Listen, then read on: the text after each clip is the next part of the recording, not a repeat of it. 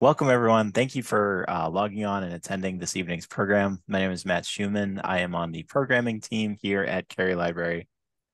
Before we begin, I'd like to thank the generous donors to the Cary Library Foundation for helping make programs like tonight's possible.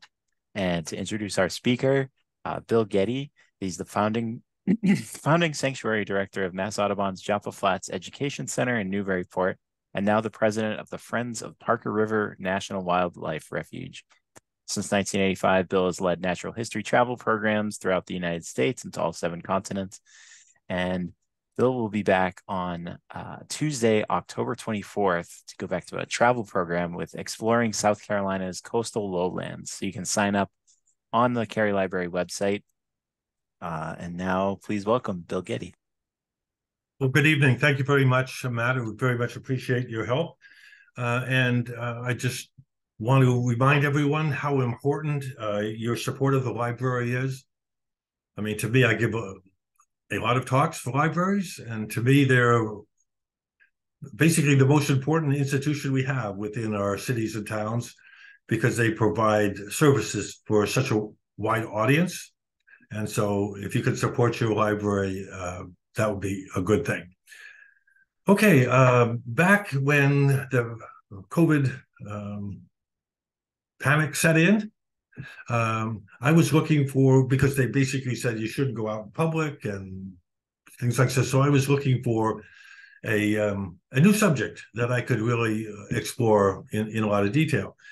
As Matt said, I had a great opportunity to travel a lot around the world, and I would focus on wildlife, mainly birds and mammals and things like that, but I would always include some plant and flower photographs just for interest. So when the pandemic started, I said, geez, I need to look into something that is really important and what is around me that doesn't move very fast and that I could photograph. And so I took up the interest in wildflowers. So since then, I photographed just basically the Essex County, that's the northeastern part of Massachusetts. I've photographed over 350 species of wildflowers. And so it's been really, really great fun. And so how I started doing these wildflowers, I would organize my presentations in chronologically. In other words, in the order in which I saw them come into blossom.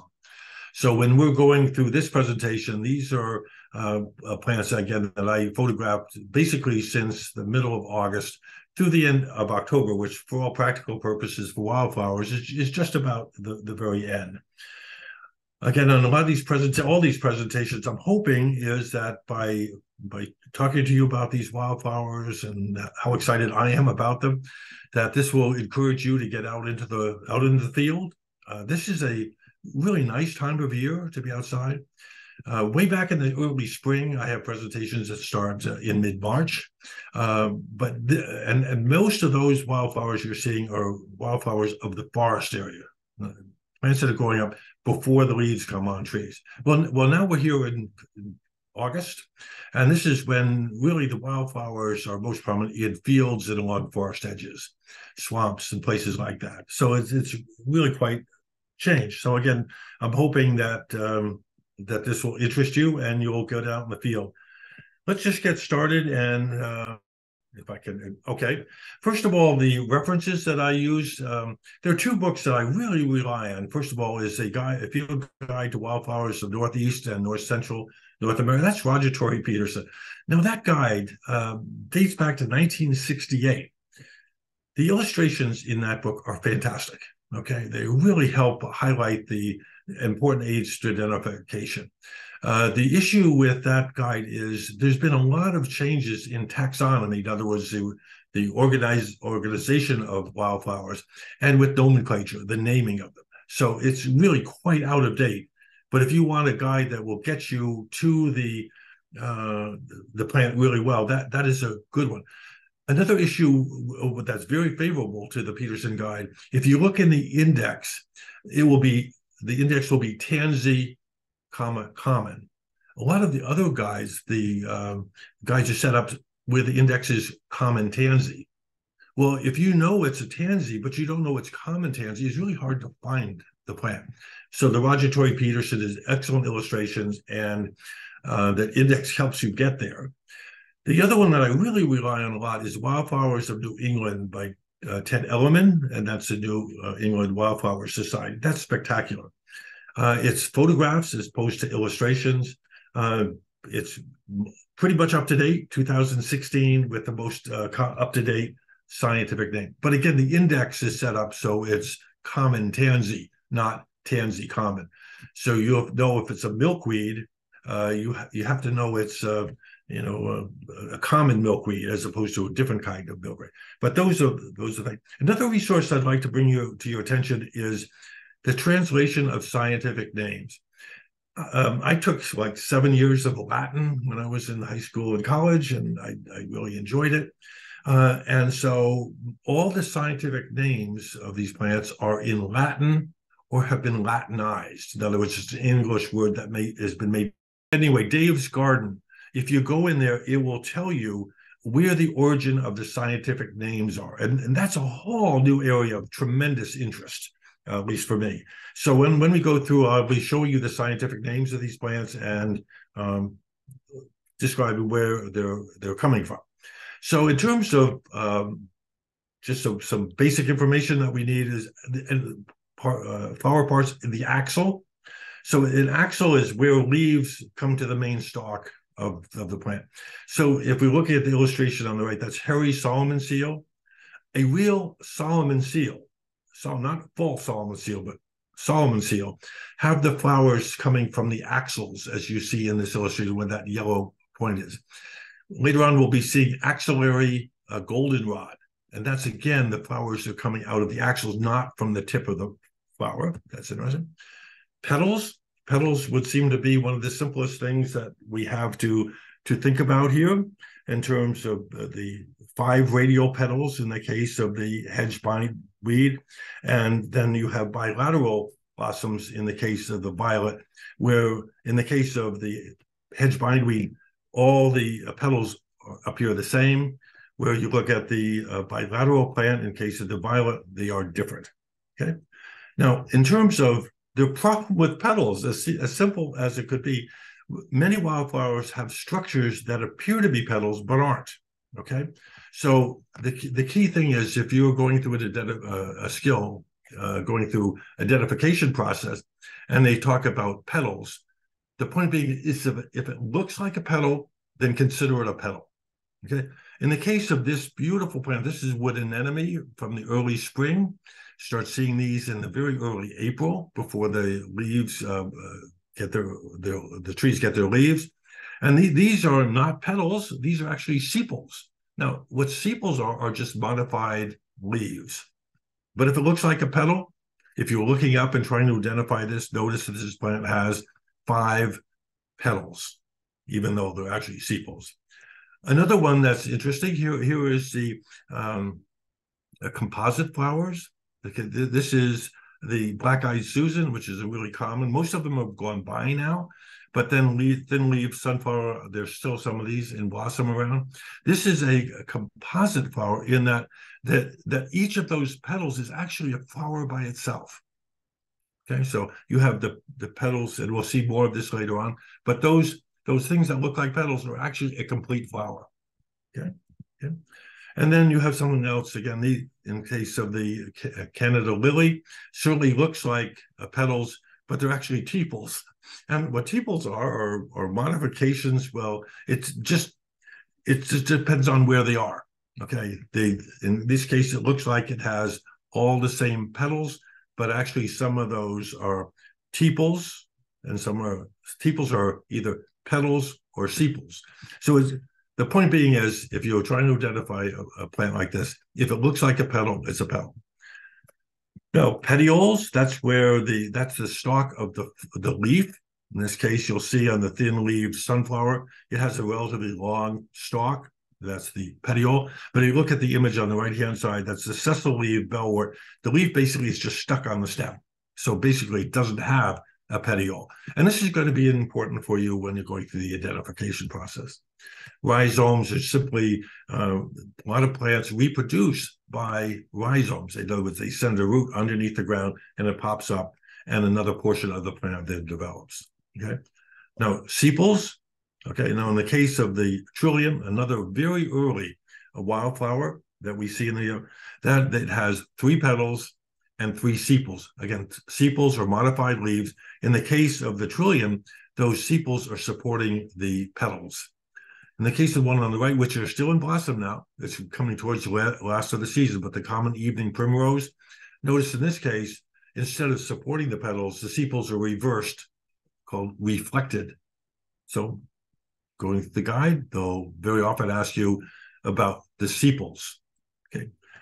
Spadix, that's if you're looking at the skunk cabbage, this is a plant that we start seeing in blossom in March, middle of March. Okay, there's the spadix is the flowering portion inside, as is the jack-in-the-pulpit. Okay, that's a little flowering portion on the inside.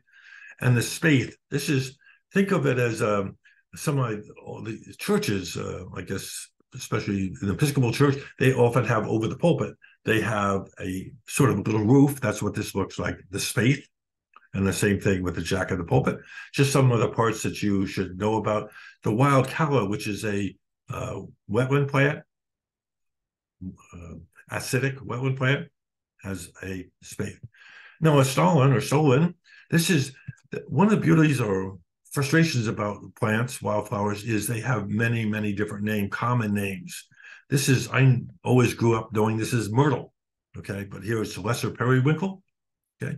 And this is basically, think of it as a stem that lays on the ground, and every once in a while, roots along that stem, forming additional parts of the plant.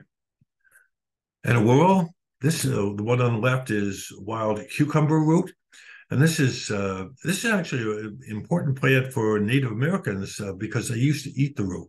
But notice all the leaves on this, 7 of them, are all coming up from one spot on the stem. So in the case of wild cucumber root, it comes up about halfway up the total height of the plant. They have a whorl there. And then right underneath where the flowers are going to be a smaller whorl higher up. And then the star flowers, again, all the leaves are coming out basically from the same spot. Those are important when you're working through the identification process. In terms of the reproductive parts of plants, the female reproductive part is the carpel. And the carpel includes the stigma. That's basically where the pollen enters into the plant, okay? And the style, and then the ovary where the immature egg seed is, okay? And then in the case of the male portion of the plant, the stamens, the stamen includes the anther where the pollen is produced, and the filament, which holds, in some cases, in some plants, holds the anther way up high, so it can be easily touched by insects. And sometimes it's very, very small and down. But this is a wood lily. So these are important. And in terms of flower types, we have simple flowers. Looks pretty complex to me, but these are called simple flowers. And notice in this case, you have a whole set of pistils. Those are the female portions of the plant, surrounded with a ring of stamens, which are the male portion, surrounded by the petals. And then we saw one of these composite flowers. These are the asters. The composite flowers are the second largest group of flowers. The largest group are the orchids. But here, in case of the composite flower, as I mentioned before, you have in the middle, you have the disc florets. In other words, they're disc flowers. And outside, look like petals. Those are the ray, R-A-Y, florets. So this is what a composite flower looks like. So going into the species accounts, again, I started this presentation on August 16th. Mid-August through the end of October. And these are just the variety of wildflowers that we have. And names are always amazing. This is orange grass. Well, it's not a grass at all. It means a flowering plant. And it's orange grass St. John's wort. St. John's wort gets its name because that's in Eurasia, or especially in England, it gets its name St. John's wort because that's when the flower comes into blossom on the anniversary of the celebration of St. John's Day. Okay, so that's where that comes from. And this is a typically disturbed area. This is a native plant, but typically around disturbed area, roadsides, and things of that nature. It only goes up about, let's say, 12 inches tall. Okay. This is a beautiful plant. This is pearly everlasting. And it gets its name everlasting because those blossoms, both on the plant and if you were to cut them, they just last forever. It's a really beautiful. It's a member of the aster family, so it has its disc flowers and doesn't have any ray flowers. Those are sepals underneath. So it comes in all kinds of different varieties.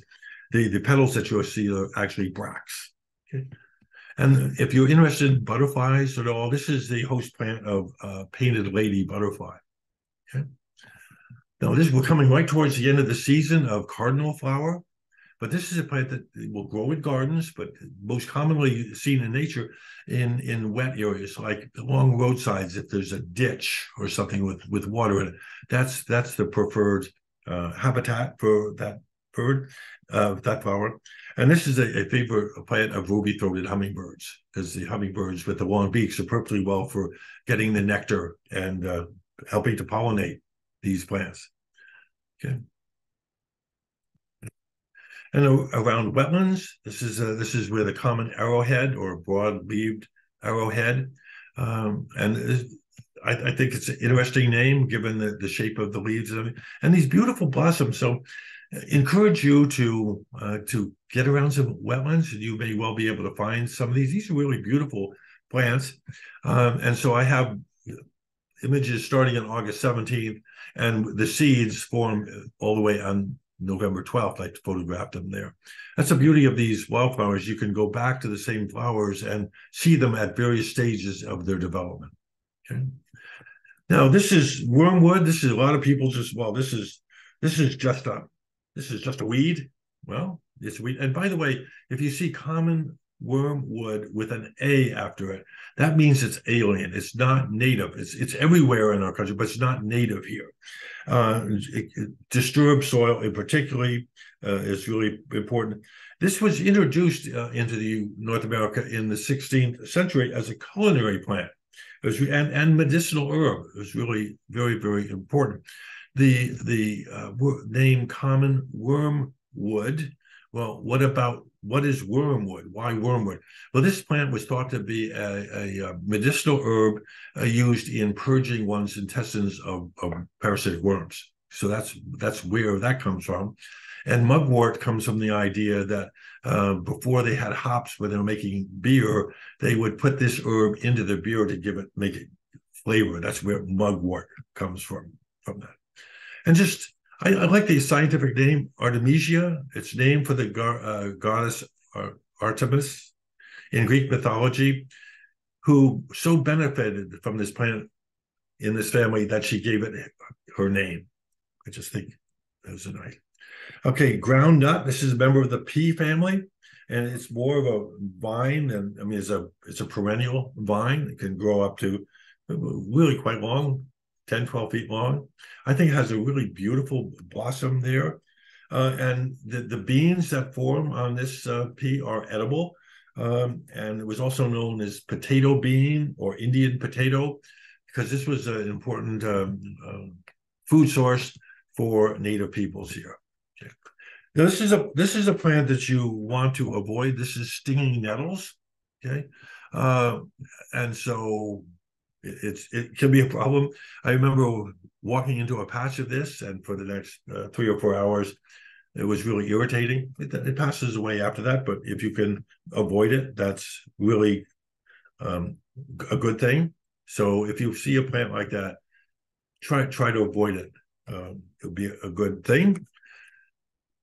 You know, a lot of plants grow upright in order to reach for the sun, and they're putting a lot of effort into having a stalk to get them above where they can reach above other vegetation so they can get to the sun. Well, there are a lot of plants like this climbing false buckwheat that is in the buckwheat family, but it makes no pretense about growing high on its own. It just grows over other plants. And so it can sprawl over things, and it can grow very fast. It can grow up to 20 feet in one season. So it's not putting a lot of effort in trying to go up. It just grows on everything, and the seeds are either in bird or wind dispersed. If you see the seed pods on the right hand, those are getting to the mature stage. Velvet leaf, I've been seeing those in blossom around our area. Again, this is another non-native name for it. This is in the mallow family, and plants in this group are the marshmallows. That's where they came from. Okay, so that's where that original marshmallows came from, this plant, and this could be a really problem because it could get into farmers' field and just outcompete other plants of that nature. And to think about this plant in terms of the seed pods in the lower right-hand corner of the image, a plant can produce up to 17,000 seeds. So you can see how this could take over large areas, especially disturbed soil like farm fields, where the seeds would get a really good start. Okay. So Gerardia, and you might notice I have small-flowered Gerardia and small-flowered Gallitis. Okay. Notice that the scientific names have changed, because as scientists learn more and more about them, I've given the scientific name which is currently accepted, and the one in the parenthesis is the one that it was in the prior times. So this is a plant that very often grows around the roots of oak trees. It's a hemiparasite. In other words, it has leaves. It can produce a chlorophyll. It can produce nutrients, but it also is slightly parasitic on the roots of oak trees. So we have some like Indian pipes that are completely parasitic. Here's a plant that is both parasitic and can produce its own food. But it's a really beautiful blossom. Notice in the center image how there's tiny little fuzz around the blossom. It's really nice. So moths, butterflies like to feed on that, where they can reach the long tongues in and get the pollen. Here, this is fertile-leaved false foxglove. This is another hemiparasite, typically found around oak trees. So this is a really nice plant. And the next one, this is green-headed coneflower. I've been seeing those around our area in blossom. I live in Newburyport. And so notice how in this case, the petals tend to be reflected. A lot of petals are right underneath the center portion of the plant, but in this case, typically of it, they are slightly reflected away from the other thing. So if you like goldenrods, and boy, this is the time of year for goldenrods, starting in very end of July, mid early August and on, this is a member of the goldenrod family, except it's called silverrod. It's the only member of this genus, Solidago, that is white, not yellow. So it's a goldenrod, even though it is not golden. Okay. Now, some plants that we see, we sort of I dismissed this, so I just kept walking by it. There was a patch of this, and I mainly saw what was in the right-hand photograph, which is the seed heads from the prior year. I just sort of ignored it because it didn't look like much of interest. Until one day I just stopped and I looked at it, and then noticed this is the round-headed bush clover. And just if you look at the bottom image, these are tiny little flowers. They're only 1/4 to 1/2 inch across. But I really encourage you, if you have a small magnifier, if you go in the field, it really is worthwhile stopping and taking a look at these. These are in blossom now and will be out of blossom within next week or so. But just sometimes the most unassuming plant can really have beautiful blossoms to it. Well, if you like orchids, this is one. This is nodding ladies' tresses. It's a member of the orchid family.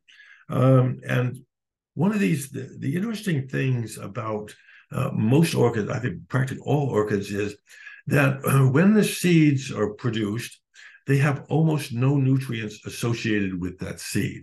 Okay, so when it falls into the ground, in order for them to germinate and grow, they need the assistance of mycorrhizal fungus.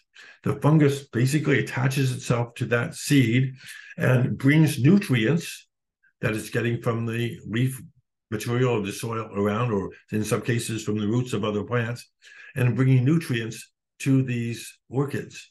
And then in time, as the orchids develop and start producing food, the mycorrhizal fungus will take back some of the nutrients. But I just think that the relationships among so many of these plants and mycorrhizal fungus, which are that fungus is absolutely critical for the development and health of our forests and things like that. These relationships I find very interesting. This time of year is a very good time for Joe Pyeweed. There are at least 4 different types of Joe Pyeweed here in New England. This happens to be the coastal one, although it looks very, very similar. The way you can tell them apart is by looking at the venation of the leaves and counting how many blossoms there are in each bunch that you see on the left-hand side. But this is a wonderful plant for butterflies and pollinating bees and things of that nature. So it's a very, very important plant, and it's basically at the height of its blossoms right now. So if you go out and you look at Joe Pyeweeds and try to figure out which ones they are, it can be very, very difficult. I'm quite sure they're hybridizing because some plants have characteristics of one and some have characteristics of the other. But this is a nice one, and if you go out into the field, look for pollinated insects and butterflies. Okay, beggar-ticks. This is devil's beggar-tick. This is a plant that likes sort of shaded areas, a little bit damp. And the name beggar-tick is sort of, the name alludes to an irritant befitting a beggar who keeps, because as you'll see, the seed in the bottom right-hand corner, they stick to you walk through a patch of this and you're just covered with these seeds that stick into your clothing. Well, they also stick into the fur of animals. So we'll talk about a very, very effective way of distributing your seeds, and this is certain ones. So, okay. This is it's called swamp smartweed. We have a lot of smartweeds around. This is one that could be both on land, and in swamps. The image in the upper right-hand corner, this is a part of a reservoir, which is in West Newbury, Massachusetts, and so called Artichoke Reservoir. But in some of the really still water, here the swamp smartweed is just growing. Think of it as a raft in the still water in the reservoir. So they don't have to be attached to the ground, although they can be. And notice the stalks are really up straight. A lot of smartweeds come and turn over, sort of nod. But just if you think of this plant here, it's just the tiny little blossoms. The blossoms that are open, as you can see in the center, are only about 3/8 of an inch across. But it's really, really beautiful. But notice the stamens, in the case of the male reproductive parts, are sticking way out from the rest of them. Sometimes they're really buried within the flower. Okay, this is flax-leaved aster. Really nice. Again, another plant of fields and things of that nature. And if you touch this flower, it's perfectly safe to do so. But the leaves are sort of, they're stiff, and they sort of a little bit sharp to the touch. Okay, pretty good.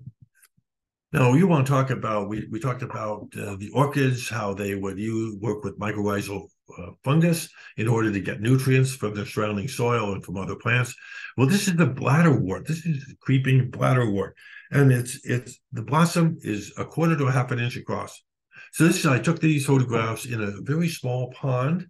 Okay, these plants can live just floating in the water, or if the water level goes down, they can live on the muddy bank of the little pond. But the bladderwort, well, what is with the name bladderwort? Well, they have bladders underneath the water that helps them float. But they also do another thing. It also is a trap for tiny little organisms that are in the water. And what they will do is they will trap those organisms in the bladders, and then the little tiny organism can't get out, they die, and the plant absorbs those nutrients that are in it. Think of pitcher plants or sundews that do the same thing to supplement the nutrients. Okay. This is bugleweed, the northern one. Another name for it is northern water horehound. Okay, so it gets its scientific name, or in mythology, horehound. Okay, the water horehound symbolizes a plant that was struck by lightning, that was sent by the thunder god Thor. Okay, and he sent this with a bolt of lightning. So if you go back into the names and look up these names, you could. It's like all these rabbit holes that you can go down, and which are all very, very, very interesting. And the name of horehound, it comes from the English words har and hun, meaning downy plant. Okay, so that's where that's coming out of the Old English. Okay, New York American-asters. This is about 30 years ago. All the asters names, scientific names, had to change. Because it was found, the idea in the scientific names is priority. The first people who describe a plant in the scientific journal or written down, they get the opportunity to name it. And so a lot of our asters were named, in this case, under aster name, but then they realized that, oh, wait a minute, some Russians had described asters, or what we were calling asters, under a different scientific name. So all the things that we were calling asters that were related to each other had to change their name because they weren't the same asters as they were seeing in Russia, if that makes any sense to you at all. Okay. Okay. So here's another beggar-tick. Notice this, the other ones had only two arns, A-R-N-S. In this case, there are four of them. And boy, you can see they look like, I remember as a child, people would go eel hunting, okay? And they would have a spear that had the tip similar to what you see here. Very effective for grabbing on to something, whether it's clothing or fur. That is a wetland plant. Here's another wetland plant. Again, if you go around this place where quite wet or small pond, things of that nature, this is a member of the borage family. And it gets, notice the scientific, it has to do with a mouse's ear, okay? In terms of the shape of the leaves.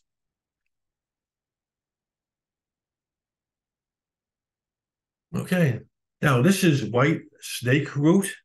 This is another plant that's coming into, it's a member of the aster family, okay, which is good. And it has all these beautiful white blossoms that you see here. And early settlers in the colonies had the belief that the rhizomes, the bitter rhizomes, were a possible cure, what was a cure for snake bite. And so that's where that snake root name. So many of our plants that we have in New England were brought here. That's why so many of them have an A or alien, because they were brought for a purpose. They were thought to either have a medicinal or a culinary advantage. Think of the dandelion, which is a plague in some people's backyards. I sort of like them. But anyway, it was brought over because it was a very rich source of vitamin A and C. And you can actually, some grocery stores, you can buy dandelion greens is a good thing. So, and the scientific name for dandelion comes out of the Persian for the idea of a pharmacy, because it was thought to have very important medicinal properties. So a lot of these plants were brought here. We might not like them, okay, some of the non-native, but they were brought for a purpose, okay? So here's a goldenrod. This is, again, the time of year of this. Your goldenrods are really good. And notice the leaves on it. This is common grass leaf. It have, based on compared to most goldenrods, these leaves are very, very narrow and very, very long. So this is just one of these very, I think I've photographed 14 different types of goldenrods here. And this is a very distinctive one, which is good. Member of the aster family again. And one of the key aids to field identification, if you look very carefully in the right image, the lowest leaf that goes off to the right, it has 3 very distinct parallel veins to it. So a lot of cases, identification of these plants, sure it's a goldenrod, but which goldenrod is it? They'll be asking you to, well, what do the veination of the leaves look like? This is a plant that's in blossom now. This is I took this September 17th. It's coming soon. This is tall goldenrod. Okay. And Solidago, again, that genus name. So when I'm giving you Solidago, that is the genus name. In this case, it says it's to heal or to make whole. So again, people thought that this was an important plant for medicinal purposes. Okay. Small white aster, member of the aster family. So this is the blossoms here are just about 1/4 of an inch to 1/2 an inch across. So we're talking about tiny little blossoms, something to look for at this time of year. Now this is ornamental jewelweed or Himalayan touch-me-not. In the middle image, top middle image, that's the seed pod that's almost ready to explode. And when it is ready if you touch it, just like on the jewelweed that's native to our area, it will blow up and throw a seed. That's one way of seed dispersal. But I mean, I think that blossom, okay, it's non-native. I understand that, but it's still certainly a really beautiful plant. And it can come on the same plant. You can either have pink ones or you can have white ones.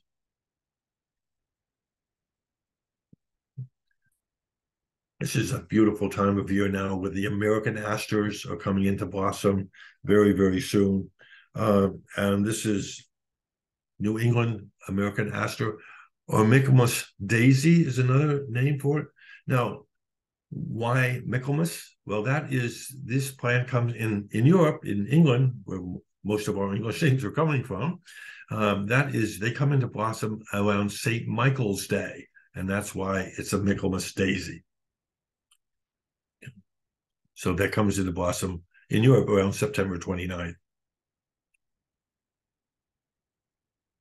Okay. Some more goldenrods. This is a really, really good one. You probably, in the Lexington area, you don't have it. But if you were to drive up to coastal areas, whether it's out to Cape Cod or Cape Ann, or come to the North Shore where I am in Newburyport, this is a very common plant. It's coming into blossom. I was out on Parker River National Wildlife Area, Plum Island, in Newburyport, Newbury, and the plant is not quite yet in blossom yet, but it's coming. And you have these really beautiful flowers that you have in it. And if you were to see one of the really key aids to identification is the leaves. If you touch them, they feel very leathery because they're living in a climate where the salt air and things and strong winds would tend to take away moisture out of the leaves. But this is one way that they cope with that. Seaside goldenrod, they will be in blossom into October. So I talked to you a little bit before about axils. What are axils? Well, this is axillary goldenrod. And if you notice that on most goldenrods, they have the flowers at the tip of the plant. Notice on this one, all the blossoms are coming or originate where the leaf is touching the stem. That's the axil. So axillary is the key subject. Goldenrod, it just has a very different structure of its flowers. Excuse me one second. Okay, this is I actually photographed this on Hog Island in Bremen, Maine. I have not seen it around here, but this is a plant that if you have a boggy area, this is a aster that really likes that more acidic soil. but I think it's really beautiful. And notice the image, the top middle image, how the sepals, those green things, are coming right up against underneath the petals. So it's, in other words, they're really tight against the rest of the flower. Okay. This is fall sneezeweed, another member of the aster family. I just think the blossoms are really pretty. Notice the middle image, the stem is very distinctly groove. Okay. And sneezeweed, it's not like it was the name. It's not like it was a cure of sneezes, I think, but it was used as a component in snuff that people who use it would stuff up their nose, and I guess that would occasionally make them sneeze. But that sneezeweed is, again, not a cure for sneezing. It's something that you would put in snuff. And what was the idea of snuff? The idea of snuff was you put it up your nose so you'd sneeze, and that would purge you of evil spirits. Okay, I'm not sure it works, but that was where that name comes from. Now, if you come along the seashore, these are salt plants of the salt marsh. They have to tolerate very, very salty water, and they have to tolerate the difference between, this is along a little tide pool, okay, in the salt marsh, salt meadow in this case. And when we have no rain for a while, these pools almost dry up. The salinity level goes way high, okay, and there's very little water. And then we get a very high tide or a lot of rain, and all of a sudden, that very, very saline water is now much fresher. These are really, really tough plants. And if you look at the right image on the left-hand portion, that little white thing is the flower. In other words, glasswort, because, okay, up in our way, this again, North Shore, this is also known as pickleweed. Okay, pickleweed because people would use it in their salads in the place of a crouton. So it has a little snap like a crouton would have it, and it's salty. So just some local thing. Come along the beach, this is seaside spurge. This is another salt marsh plant, highly salt tolerant.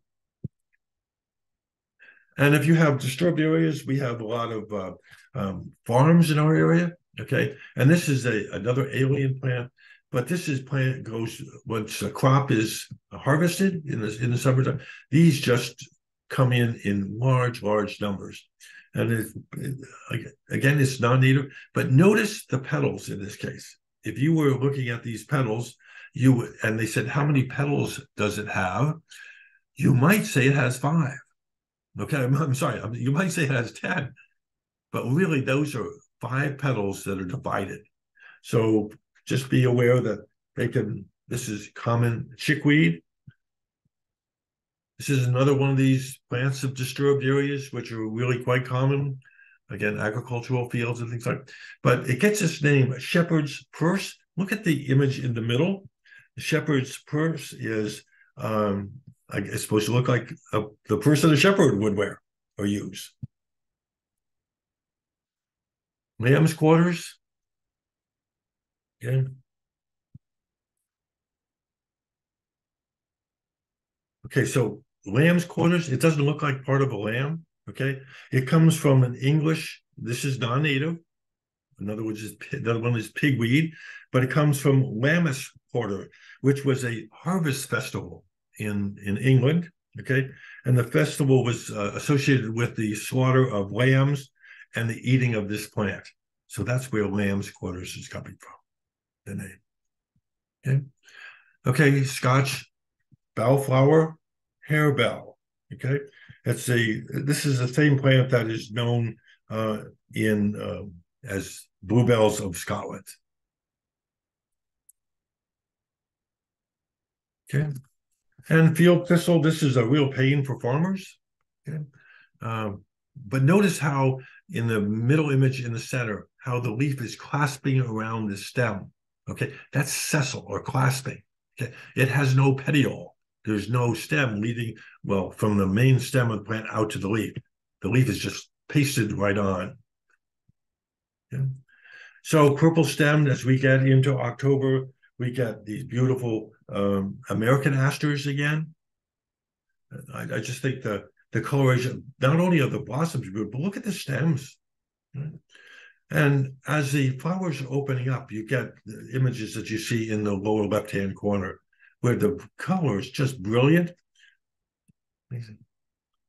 This is another, I saw a bush clover before. This is another bush clover that we have this is narrow-leaved bush clover. And here's another Gerardia.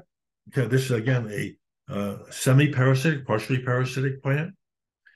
I think it's really a beautiful plant. Hawkweeds. This is another name for this is, okay, the leading naturalist in the Roman Empire was a gentleman by the name of Pliny the Elder. He happened to be killed, by the way, in the eruption of Mount Vesuvius, but that's okay.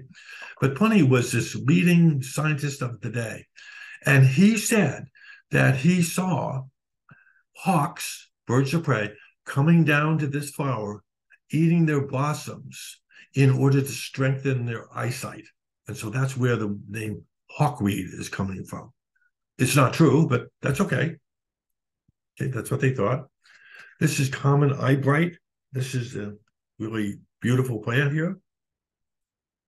Again, notice in the center, all the two images, notice inside the blossom those little purple lines. Okay, those purple lines are an aid to direct pollinators to where the pollen is.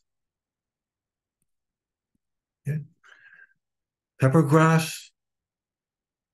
This is a native plant. Notice the seeds, they look like, I don't know, tennis rackets or something. Okay. Wood sorrels. Notice the images of the seed pods in the upper right-hand corner. They will pop when they dry. They will pop open, and they can throw their seeds a long distance, up to 15, 16 feet away. Another great way of seed dispersal, similar to some of the other plants we talked about, touch-me-not, for example. Okay, this is common mallow. Okay. This is a non-native plant, but notice another name for this common mallow is cheeses. Okay, and where did the name cheeses come from? Well, if you look at the image in the lower right-hand corner, you see those round things. Apparently, to some people, that looked like a round block of cheese that you'll see in major markets and things like that. So, common mallow or cheeses. I think the blossoms, again, they have the stripes to help the pollinators find the pollen. Another beautiful milkweed, goldenrod here that we have. Notice a pollinating bumblebee on it. Very important for pollinators. And a lot of people that have pollinator gardens have goldenrod as one of their important plants. Yellow cress, just some of these. Here's another goldenrod, wrinkled leaved. If you look at the leaves, they do look wrinkled. So that's a good thing to look for. Gray goldenrod. Notice the stems here on the one on the right. Notice that it has hairs. Well, they're not hairs. Only mammals have hair. But they have these hair-like structures that in this case are oppressed. They're pushed against the stuff. They're not sticking out like on some plant. So that's a gray goldenrod. This is Jimson weed. And carpet, called carpet flower, because when they start growing, they grow in colonies and masses. And so, could take over your lawn, or in this case, this was from a farm field. Bedstraw. Okay, you tell the bedstraws apart by counting the number of leaves in the whorl. In this case, if you see there are 6, you can have 8. Other bedstraws have 10, and that's one of the key aids to identifying these plants. And why bedstraw? Well, when they were colonial days, things like that, a long time ago, when you would make a mattress out of straw and things of that nature, they would incorporate some of these plants because they have a very attractive aroma to them. So this was a way of making that mattress more pleasant. So bed straws, so you count the leaves in the whorl. Here's another evening primrose, but this is a different type. This is small flowered. And where what I showed you before, the common evening primrose, the sepals, those things underneath the petal, were reflected. They faced in the other direction that the petals were. Notice the image here in the middle of the center. In this case, the sepals are up underneath the petals. So it's an evening primrose, but it's a different one. And I'm going to end up this portion of the talk with this. This is a meadow goat's beard. It has really nice big blossoms, and they get these big seed heads at the time.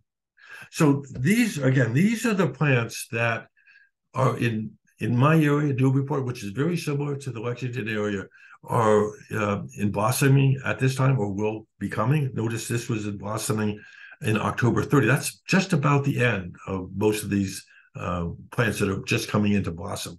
So you might want to look for them. So I hope, again, with all these flowers, that you understand that just some of the alien plants and some of these little tiny ones, if you look at them closely, they can be beautiful.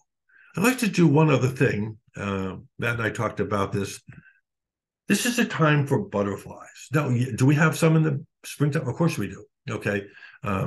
Spring azures, tiny little blue one, or morning cloak butterflies that actually overwinter as a butterfly are there. But for most butterfly, this is the time of year that we get lots. It's a great time to go looking for butterflies. So I'm hoping that if you go out looking for wildflowers, that you'll make sure you take the time to also look for butterfly. And these are all butterflies that I saw within the last 2 days. So these are all here in my area, and certainly would be in the fields where you are.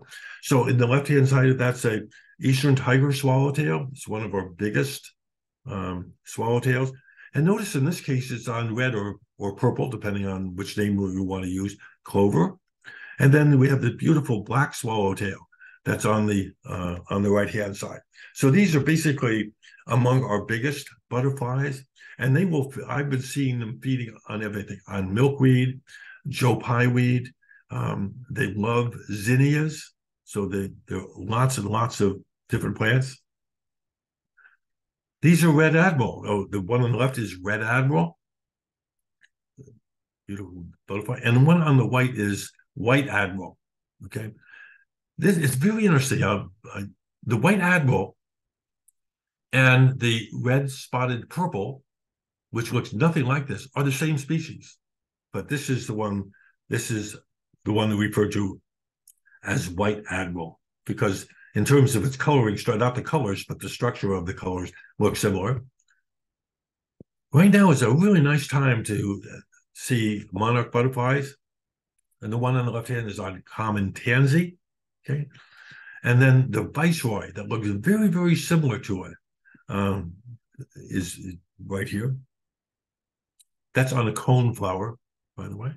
But notice the difference. Well, the key field mark for the viceroy is, notice on the hind wings, it has 2 black lines that basically parallel the outer edges of the wing. Monarch butterflies don't have that. Okay. And this is a group of birds group of insects that are really hard to identify. I mean, some of them, in my mind, are almost impossible. But these are skippers. And a lot of butterflies called skippers. And a lot of people look at dismiss them as being moths. They're not. They're butterflies. But on the one on the left-hand side is an American skipper. So from the end of its wing to the antenna is about 1 inch. So we're talking small ones. And that is on wild bergamot. And the silver spotted skipper is on a mint. Okay. And that butterfly is 1.5 times as big as the Indian skipper that you see on the skipper, the silver spotted skipper. You can see its 2 antennae, which are basically aiming towards the flower. And then think of it as its tongue, that black thing that goes, which is inserting into the flower. And by this way, it's getting nectar out of the flowers, but it's also pollinating the flowers. Now, the most common butterfly we have, at least in my area, is cabbage white, which you see on the left-hand side. But I mean, I'm probably walking through a community garden today. I probably saw 25 of them. Okay. And the same side, this size, but different coloration is this clouded sulfur. And so I see where I saw 25 of the cabbage whites, I saw two clouded sulfur, but certainly worth looking at. One of the most beautiful butterflies to me is this American lady that's on the left-hand side.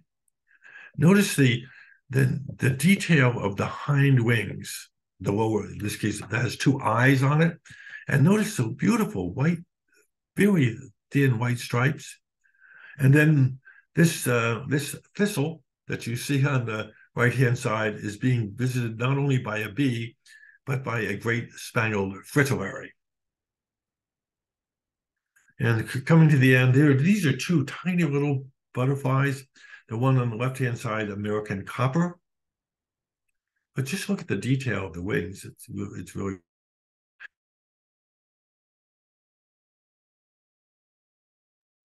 Bill, I think your audio just cut out again. Sorry to interrupt. Someone in the comments could just, or in the chat could just confirm it's Okay, it says my not me. internet. Oh, there you are. There you are. You're Okay, back I now. just got a message that said my Yeah. internet is unstable. Sorry about that. Nope, But these you're two, back now. American copper and the pearl crescent, these are little tiny little butterflies. So anyway, that's the end I have. I'll be happy to take any questions or try to answer some of your questions. Yeah, thank you first and foremost for this amazing talk. And as always, just such impressive photos, especially these butterflies. The detail that you capture is so fascinating. Um, it looks like we have somebody who's raised their hand. Loretta Roach, if you're here, you should be able to unmute and ask your question if you have one.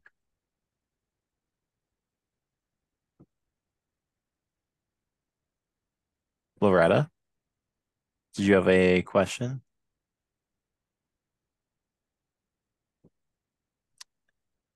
All right. Well, I'll maybe they'll come back. But if anybody has a question, please send it in the chat or raise your hand and you can ask it. How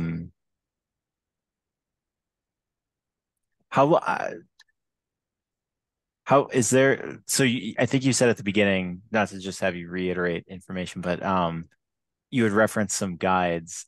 Do those like Yes. show you like where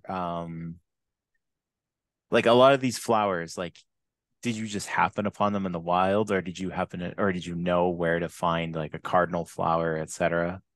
Well, in the cases of, yeah, I mean, most of these I just go for a walk, go for long walks, and in the early spring I go into forests, okay, because I know that the spring ephemerals, those flowers that are only around for a very short period of time, are going to be in the forest. Anemones, things of that now, trout lilies, things of that nature, are going to be in the woodlands, and so bloodroot, things like that.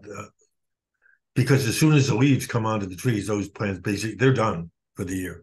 So I know that if I want to see some of those spring ephemerals, I want to go to forests or forest edges. Okay, at this time of year, most of the flowering plants are now in open fields and along roadsides and forest edges. Okay, so that, and then there are a lot of plants. For example, I love things like pitcher plants and sundews.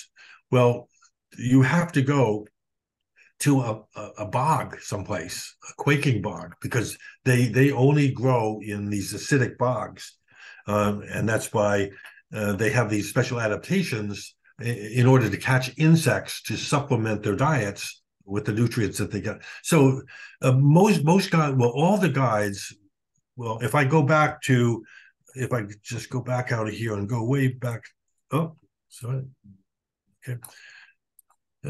For example, the Ellerman Guide, the Wildflowers of New England, they will tell you what the habitat preference for that flower is. Okay, it's not going to say, go to Dumbback Meadow and walk out, but it will say if you're looking for these, it'll be a roadside plant, or it will be a forest plant, and so you could get some eggs. But the most enjoyable way for me is go for a walk and see what I find, and then with the once you start doing that, then it becomes clear, becomes a lot easier. Yeah. I was gonna ask too, you might have mentioned it with some of them, but are how many of these flowers are native versus not? Because I think there was one you said was like a Himalayan touch me not. Yes. Um, I think the statistic I saw, Matt, was that 43% of the flowering plants that we have in the United States are not native. wow, that is Well, but if you go to more than I Europe, they'll thought. have a Yeah. lot of plants that are not native either, that they came Right. from this direction or from Asia. Right. So it's just there are these plants have this. Well, when you are producing 15,000 seeds, the Mm. chances of getting one or two or three or four of them established somewhere else are pretty high.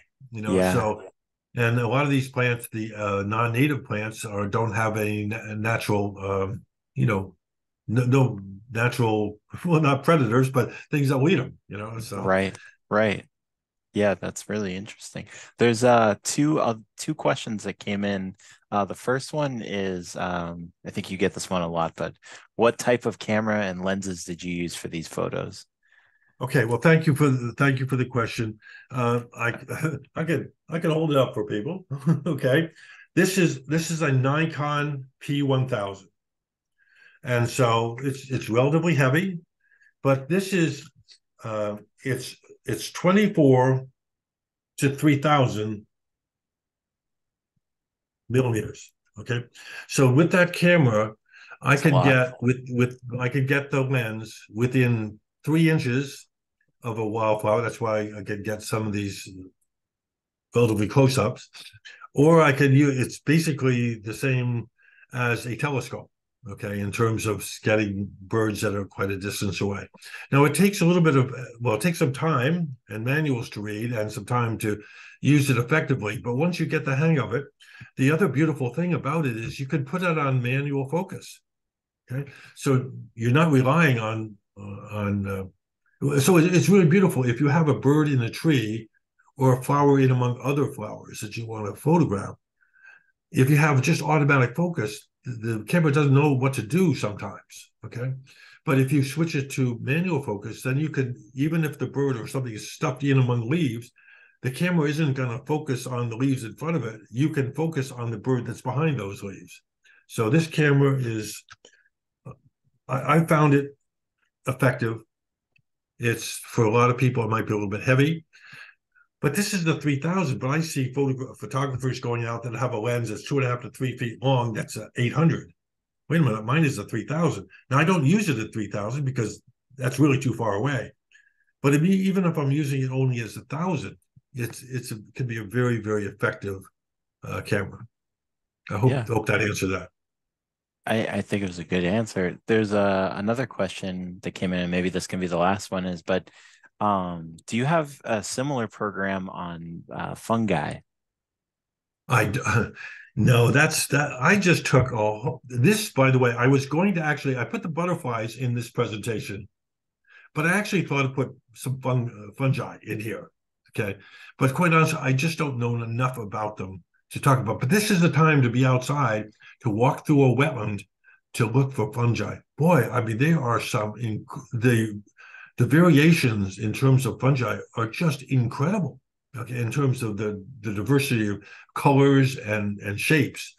And so if you take a walk in the woods, especially if it's slightly damp, this is the time to do it for fungi. Yeah. Well, that's Yeah, great. but Well, but if you're with fungi, I'd be very careful not to touch them unless you I, really know what you're doing. of Don't course. mess with Yeah. them. Well, I just want to thank you again, Bill, for another really informative talk and amazing photos. Uh, Bill will be back on Tuesday, October 24th to talk about South Carolina, traveling there. And you can sign up on carylibrary.org.